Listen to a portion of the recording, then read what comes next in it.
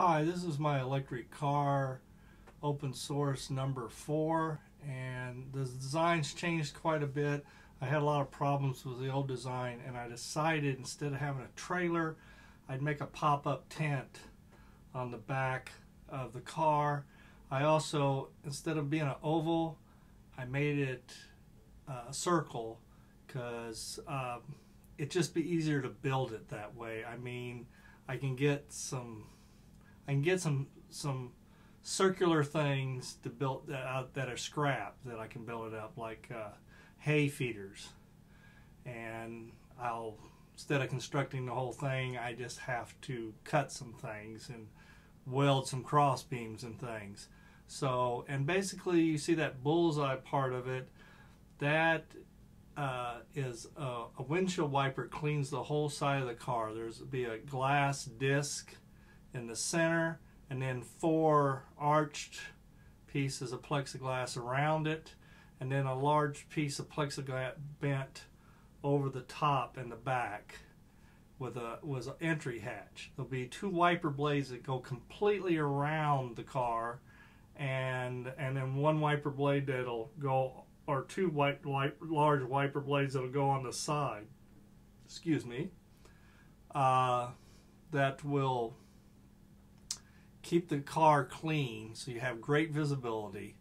The tent is only when you're parked. The car cannot run with the tent up, but that way you have a place to sleep wherever you go. It's a one-man vehicle or one-woman vehicle, and I don't know, my dream is that I would drive this from San Francisco, California to Washington, D.C.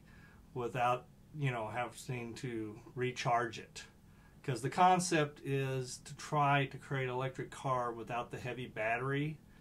And I'm not the only person doing it. There's a lot of people out there that are trying to do this, and I think some people may have already accomplished this in some way. So this is not that far out of a concept.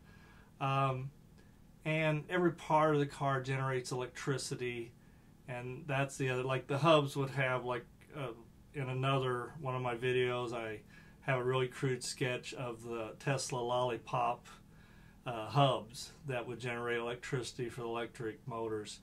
And that's kind of where I'm at right now. I've simplified some of the design. I've made a pop-up tent, was an accordion thing. It comes out.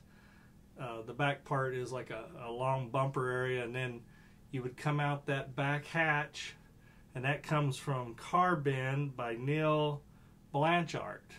And I'll try to get a link below this video for him.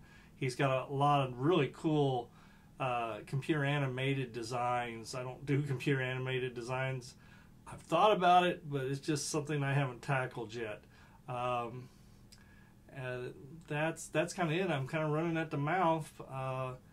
And my next video, I hope to have my big drawing of this. I wanted to do one. I was going to do this in the last one, but I thought I need to do a little bit more design work. This is much closer to where I want to be. It's kind of futuristic and old-fashioned at the same time, because everything on it has to be able for do-it-yourselfer to build.